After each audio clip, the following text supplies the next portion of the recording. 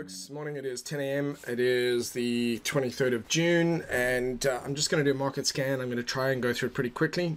My setup here is the 1 hour, 2 hour, 4 hours, 8 hours, and daily. I'll tell you what I'm going to do here. Let me break it down. Let's go down to 15 minutes, 30 minutes. Let's do 1 hour, 4 hour, and daily for now. Okay, so a couple of rules for the newbies. If anyone, if you don't know this already, always know what the daily is doing. Always. Doesn't matter if I'm trading the 5 minutes or whatever, but always know what the daily is doing. And so that's, I've kind of broken this up. Also, I'm much more likely to get a sense of, by having more charts on my screen, I'm much more likely to get a sense of kind of what the market conditions are and if I should stay away or not. So starting off here on my list on the left, which is my go-to list. It's not the only stuff that I look at, but it'll be the first batch of things that I look at. So I'll start off here with the indices, and let's just have a look on what's going on in these. So we'll start off with Wall Street, the Dow. Okay, so basically we've got a swing low, we've got a higher low on the daily. We're still stuck within a range, which is I discussed in my weekly analysis video. So there is some caution, but it is leaning to the upside here. But the idea is that because we have a lower high on the daily and a higher low now, that that the direction is not as clear, and therefore the risk is slightly higher. Okay, this is the same on the S&P. So what I'm doing is, if I look here, I'm looking really for conditions that look pretty much like this. There's also a big drop here and a big spike. So that's what I mean by increased volatility. You might get some nice trending moments, and then you get an unexpected spike. That's where the danger lies. So if you are trading the lower time frames, you'd be stupid to do it without a stop loss for this exact reason. Okay, so aware of that. The flow of price is more to the upside currently, right? So just taking note of that, meaning that I should probably be focusing on going long rather than going short, but I should also be prepared for volatility. The fangs are looking good, so that's just the biggest constituents in the Nasdaq.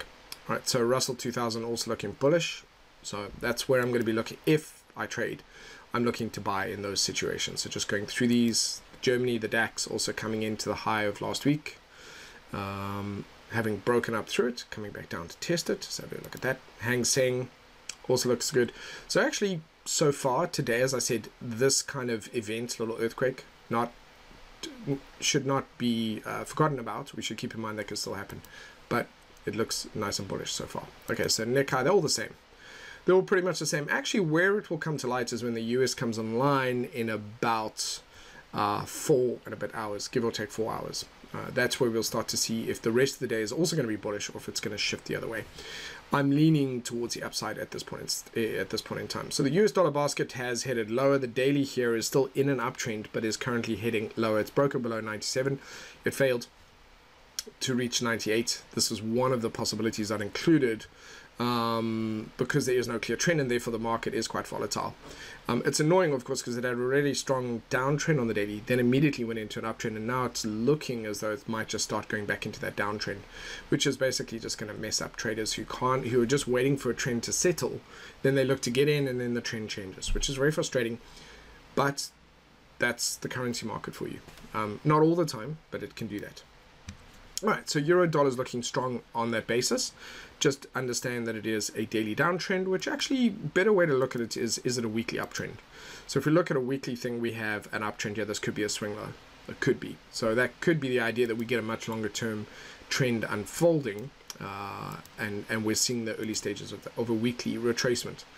Okay, so basically that means I'm going to be looking bullish. I'm going to be bullish on those. Cable's not as strong. Aussie dollar, Kiwi are appealing to me. Euro's looking good. They're all looking bullish. Dollar Swissy looking nice and bearish, so that looks good. Dollar CAD, let's have a look. Dollar CAD not as good. So dollar Swissy and Euro dollar actually looking the best today so far. Euro GBP looking bullish. Euro Aussie. So in other words, nothing here. This is just a mess. There's no money making opportunity. Euro Aussie. Euro Kiwi, no. Yeah, Euro Yen looking potentially bullish. Again, same thing, that daily trend is down, but it's looking quite bearish. I mean, sorry, it's looking quite bullish aside from that. So interesting. Euro Swissy, no, staying away from that. This is just insane. Euro CAD, although it's looking bullish and nice on the lower time frames, it's a nightmare on the daily, so just a bad idea. Pound Aussie, immediately a bad idea, even though it is beautifully trending on the daily. As soon as you start to get into the lower time frames, it looks very bad. It'll probably improve once it breaks through this level of support and then heads down. Then it'll potentially start trending. So one to keep an eye on, and you can see Euro Kiwi is pound Kiwi also looking really good in this sense. Beautiful, like lovely, lovely. This in isolation is just, that's a money maker on the daily and maybe on the 4 hourly. But as you start to go lower and lower, it starts to swing a lot wilder, bigger swings. GBP Yen actually is in a downtrend, and believe it or not, looks like it's about to turn around here and potentially start going lower. So what I would do in this case is either skip the chart entirely and wait for the daily candle to decide what it wants to do, or potentially start looking to see if we get a downtrend on the 1 hour is probably safer, and then going in line with that. Pound Swissy looking more bearish than bullish for sure. It's in a downtrend. Pound CAD, these are just terrible. Terrible, terrible, terrible. I mean, Aussie Kiwi has gone 1, 2, 3, 4, 5, 6, 7, 8, 9, 10, 11, like 12 days of just sideways motion. Aussie Yen looks okay, it's not great. Aussie Swissy, no, terrible. Aussie CAD, more bullish, that's looking good. Maybe to go long, it looks terrible on the lower time frames, but on the daily it's looking getting ready. So what I mean by that is that maybe in the next 2-3 days, over the next 2-3 days, it'll start to trend and then become moneymaker. This looks interesting. We've broken through resistance. We're coming back to test it. Could find support and then start climbing. The daily is range bound, if nothing else. So we'll see. Sure. So these pairs were great to trade a while ago. They're terrible now. Swissy Yen, like the look of that so far on the lower time frames. CAD Yen, no. Oh, that's just terrible. Honestly, shocking. Okay, gold. So gold did manage to break higher from the weekend, from Sunday night. So I'm just trying to find my breaks. There we go. So Sunday night break up, and it's climbing. It's still struggling. There's just basically this price action here is indicative that there's a shortage of buyers. But the thing is that this is really the ultimate target. So what I'm hoping will happen is it'll start to accumulate buyers and they'll start jumping on board, and then it'll start trending and it'll head up to the 1800 level. That 4 hour looks great. That's really nice and bullish. And the daily looks fine. It's not overextended, and it's really a short distance away from that. So I'd be very keen. I mean, I'd really like to see that go up there, but it's the conditions right now are very choppy. So we'll see. Silver is actually also looking a little bit better, but it's still in a downtrend. Crude oil still in some ways still managing to look bullish. So potentially that'll continue on upwards. Sugar is losing its magic.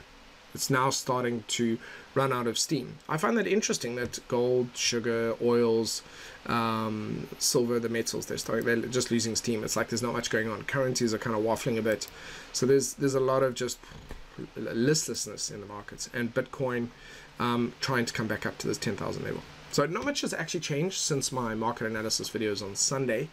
Really just updating on that, but there were a couple here that I like to look at. Pound Aussie has got some future potential if it breaks through that level of support and then starts to move. I think the euro dollar is looking good, but keeping in mind it is a downtrend on the daily, these lower highs over here. So just caution on that. And so basically my approach now is trading in line with the lower time frames is probably where I'm leaning, with the exception of one of the yen ones, which was Aussie yen or pound yen, where it looks like it's about to shift and change direction. A couple of the yen ones look like they're about to turn on the lower time frames. The rest of them, I prefer the lower time frames, but with immense caution, whereas in the trends could run out, and we'll start to get clarity, I think, when the US comes online a little bit later. So exercising caution, stop losses, understanding that I want to be focusing on the ones with the strongest trends on the 15, 30 minute and 1 hour, and making sure that I take profit as I go, for sure, trying to get to break even.